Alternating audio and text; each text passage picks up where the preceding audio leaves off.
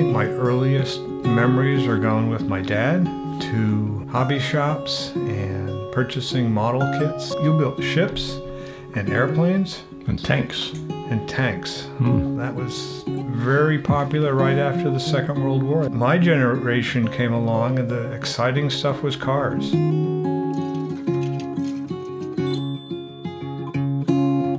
I think one of the first kits that we ever built together was the Revell 56 Ford pickup. I was probably 6 years old. I really wasn't at a point where I could read the instructions, but you sat with me and we spent 2 nights at the kitchen table and assembled the kit. It was unpainted. I think you did most of the lifting and gluing, and I did a lot of watching, but it was incredibly exciting to see something assembled.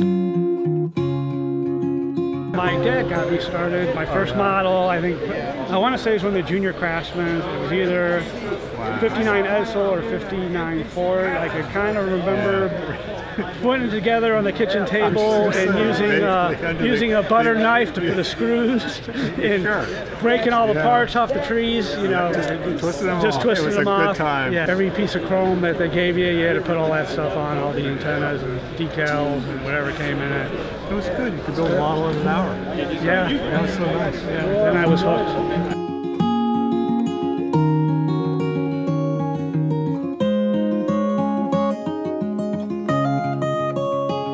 So you've been building models now for how many years? 89 minus whatever. That's pretty good. You as an architect were trained, you built architectural models as well. Right. Part of selling a design was to build a model. And then build the real thing. Right. Right, just like cars. When I was growing up, I can remember you building a ship model with the rigging, following just pages of instructions on how the rigging went in. I just thought that was an incredible thing to follow that and do all the rigging. It was very impressive. But then I got involved more with building buildings, and the hobby was furniture. Building lots of furniture. I still enjoy building furniture. You got me back building models. Glad the channel influenced you. Got me a Land Rover, and I decided to make it into a police car. The fun of all of this is doing the research, searching and searching for what a police car looks like in either New Zealand or Australia or Scotland or England or somewhere. And one thing I found, the part across the roof, the flashing lights, there's got to be 1,000 different versions. Every town, every country seems to have a different version. So I decided to make them. And I used... Save everything. Everything you've got, save it, you never tell. A lens from a fluorescent light fixture in the ceiling. Making the parts for the light fixture on the roof. Yeah. Working on getting the right color. I think this is better for color. Okay, so wait, this is clear plastic. Yes. How did you tint it blue? I painted with acrylic paint. Painted in between and then glued 2 halves together. So you get all the light bulbs front and back. Very nice. And then what do you call these things? You have a name for them, the stubby bits. Well, we like to call them sprue, but technically, according to Jim Keeler, they're actually runners. Runners is the proper term. Well, I found one on one of those things, just about the right width that I cut these down to become the bottom runner. Nice. The light fixtures. So after all these years, as you get back into it, you're scratch building. Yeah. You're doing your research, you're finding a need. And then your grandmother also saved everything. Good Scottish woman. And one of her hobbies was doing things out of leather. And she had, I found a box full of moth and mouse-eaten leather, but some of it is in great shape, and it's like paper thick, really thin. So it's glove leather that you can easily form. Glove leather. Wow. I figured I could do the seats for the Land Rover, which really are leather in many cases. Sure. Out of leather. Oh, yeah.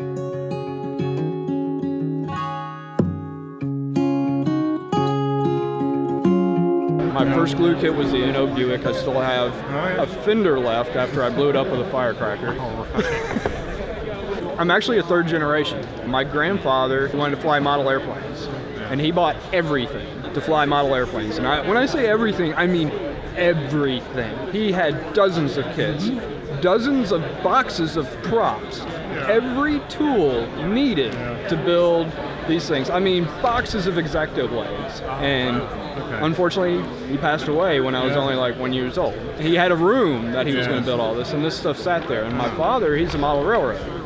And so he built a 8-foot by 8-foot model layout for us in that room that was his dad's. And so we play with the trains and all the tools, and we play with X-Acto knives and all like that. And I was just kind of a born car guy, and so it was like, okay, I'm gonna just build cars. So I've built models my entire life. And I'm into one-to-one cars too. I got plenty of projects with that. The models allow me to build stuff like that because we all can't have garage fulls of hot rods like that, although that would be really cool.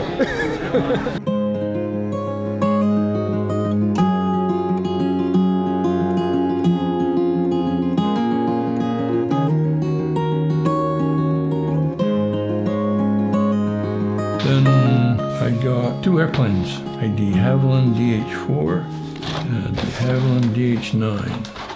The reason I was interested in those, here's a picture of 2 World War I airplane pilots in the RAF. No, it was the Royal Flying Corps, which became the Royal Air Force. There's 2 pilots standing in front of a de Havilland DH-4. And this guy is your grandfather. Yeah, your dad. Either 18 or 19 years of age. And he was a pilot in the First World War, one of these guys, and survived. Yeah. As far as I can tell, these pilots were not assigned a particular, they didn't say, there's your airplane. Oh, okay. It was a case of, they'd get up in the morning, the crew would have loaded the bombs aboard, put the gas in, and they would pilot whichever one worked. Whichever one started. If it starts, good, that's yours. Good luck. Doing a lot of research on what the planes all looked like. Found this as a museum in Australia, a military museum, had a real plane, a real DH-4. And this shows the pilot's cockpit, all the details. The seat, it's a wicker seat with leather cushions. And obviously the reason for that was build everything as light as possible. Sure. So you have 3 projects going at once, really? Yes. That's pretty good. Well, that's, you said. May you always have a bunch of models on your projects on your bed. Sure. And trying to find more stuff in the junk pile to make parts out of.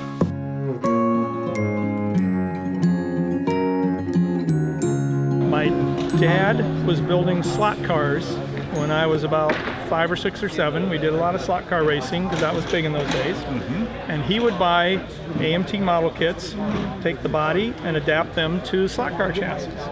And one long, boring summer day, there was a model car kit up on top of the refrigerator that he had earmarked to make a slot car out of. And I called him at work and asked if I could build that into a model, and he said yes.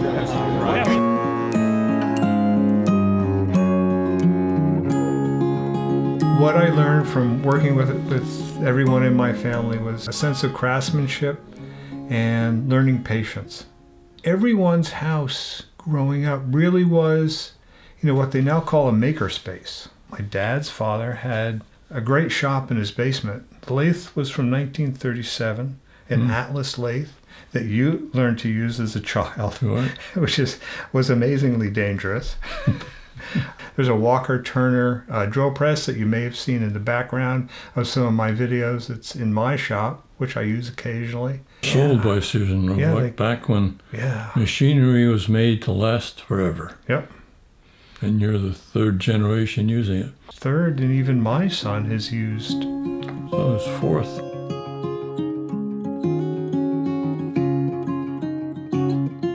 How did you get started in the hobby?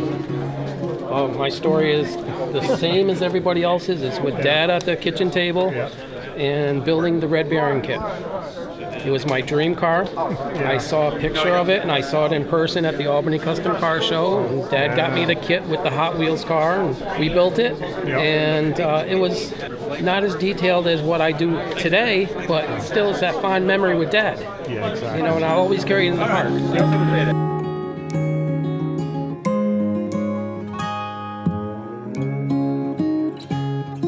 Well, thanks for getting me started on your crazy hobby. Good. All right. Really enjoy, and you too. Can I do all three at the same time? There you go. And probably buy a couple more in the meantime. That's how it works. Oh, the tagline. Right. What's the tagline? Follow your muse wherever you find it. May you always have a project on your bench. Thanks for watching. Wow, so let's pull the model.